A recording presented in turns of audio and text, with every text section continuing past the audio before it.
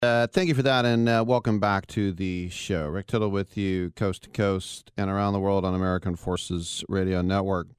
We begin this hour with the Chief Digital Officer of Genpact, LLC. It is Sanjay Srivastava, and he's here to talk about the 24-hour Melting Point Challenge, leveraging technology to help fight climate change. Sanjay, welcome to the show. What does this entail, please? Rick, thanks for having me here. Look, we're all very keen to see important issues like climate change get addressed in the long run.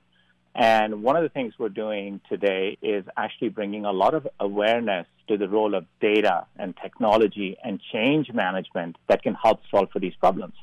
And so what we've done is we've set up a social media challenge, and we've carved out a 3-ton replica in ice of the Envision Virgin Racing car that we support and work on. And we put it out in London in the weather, out in the open, and we're letting it melt. And we've been working behind the scenes to use artificial intelligence, machine learning, to actually predict what % of that car will melt in 24 hours. But more importantly, we've opened it for the world to participate.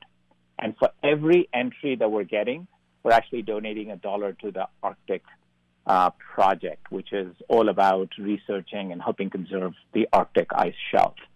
And so it's a fantastic activity, and we really hope it brings a lot of visibility and awareness to a really important issue that we jointly see.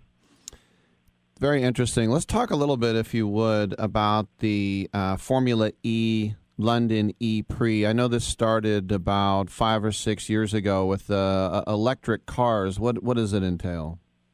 Yeah, we've been at this for a number of years now, and we think electric vehicles is obviously will play a large role in the future of mobility and transportation. And as we get through to autonomous driving, as we get through to electric vehicles, it's going to have large-scale impacts in society and on us and our civilization at large.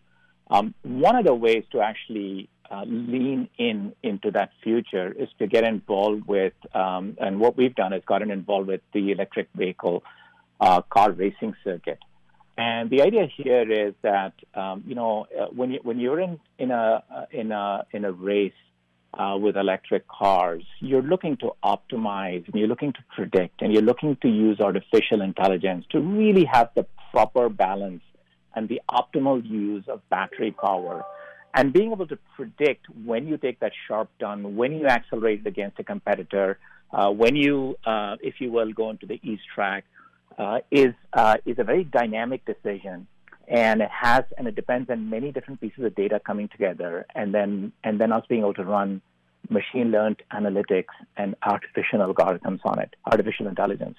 And so that's what we do. We help the team succeed and win in races, and by so doing, we're obviously enjoying the moment. We're living sort of the win, the spirit.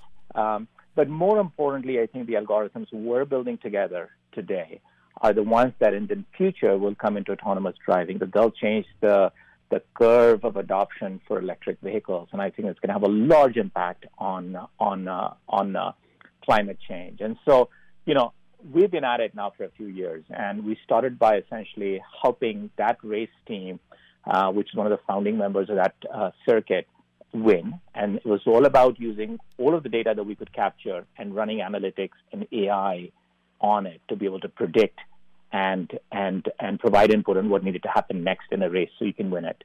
And we've expanded from there. We helped that team and the organization become carbon neutral, and we help them manage through all of the data points that help them make the right decisions and influence change to be carbon neutral. And so we're very supportive of that.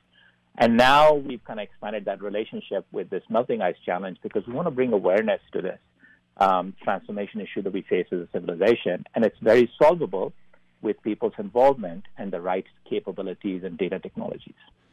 I would think like traditional racers might think, electric cars, well, that's kind of lame. But then you think, well, I know how fast a Tesla is. And then you see these cars, and they're open wheel cars, and they're so unique looking, and they're so cool, and they are fast. So how long do you think it's going to take for the people to move over from the the fossil fuel vehicles to the e-cars?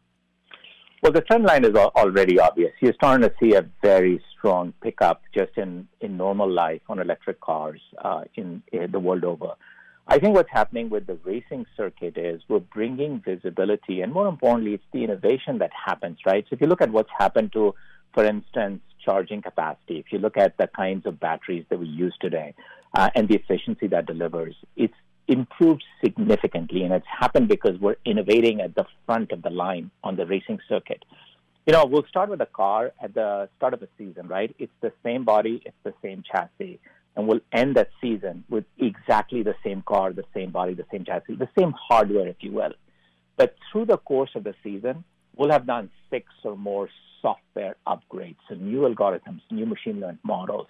And if you will, we'll have changed the software on that same hardware, and the car ends the race significantly faster than it did starting the race, all right? And so we're able to see these dynamic, large changes that are happening. And they're happening on the racing circuit today, but they're the very same algorithms that over time will translate into normal life. And we think this is a irreversible sort of curve that we're on, and we definitely see mobility as sort of the future of transportation.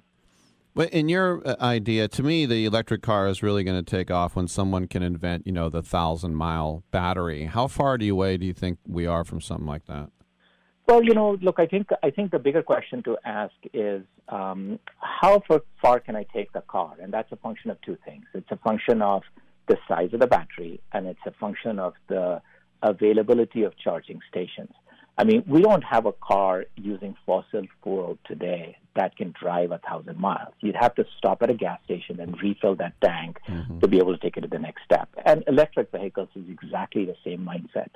So it's that combination of that charging grid, the ability to just pull in somewhere and charge, the time it takes for it to recharge itself, which is a combination of, which is really just the technology behind it, right? So the power and the amp at which you charge, and we're seeing significant improvements there. And then it's the battery capacity.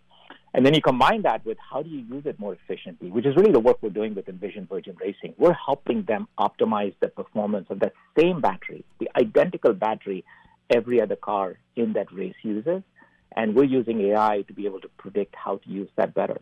And it's those things that actually make the impact on the adoption and the use of electric cars. I don't think it's just the capacity of the battery. It's the performance, it's the efficiency, and it's the ability to plug into a network, a grid of places you can recharge. Yeah, if you could recharge as fast as it would take to refill a tank of gas, it's very interesting. Last question for you, and I'm only half joking. When you're making all these AI algorithms, are you ever careful to not make it so good that it decides to eliminate the flawed human race? Interesting. So, it's a great question, and there's so much discussion on AI and the future of AI. And look, the best way to think about artificial intelligence is to take the word artificial out and replace it with augmented intelligence. And here's what I mean by that. When we design these AI algorithms, they're meant to be recommendations. They're meant to be insights. They're meant to be inputs that we're giving a driver, a race engineer, a director, and then giving the ability for them to quickly either say yes or no to it. So, AI is great as a prediction machine. It's the best prediction engine that we have today. It's actually better than human capability. But prediction is different from judgment, and judgment is human. And so the idea always with AI is augmented intelligence. It's about combining the best of prediction with human judgment to make the right decision. And one of the reasons, by the way, we're so passionate on this topic is, I love doing this, but in our normal life, we're helping large global corporations digitally transform their operations. And if you think about it, that's a data and analytics and AI and automation problem combined with a change management problem, right? And so climate change is very much the same. At the end, it's a data and insights issue combined with change management. And I think AI plays a significant role in giving us the right predictions so we can action with human judgment the next steps on it. Very interesting stuff from Sanjay Srivastava. He is with Genpact, and we were talking about the 24-hour melting point challenge at the head of the Formula E London E-Prix and all the funds supporting the Arctic Ice Project, too. Sanjay, thank you so much for coming on. Appreciate your time and your insights. Welcome. Great to be here. Thank you. Welcome.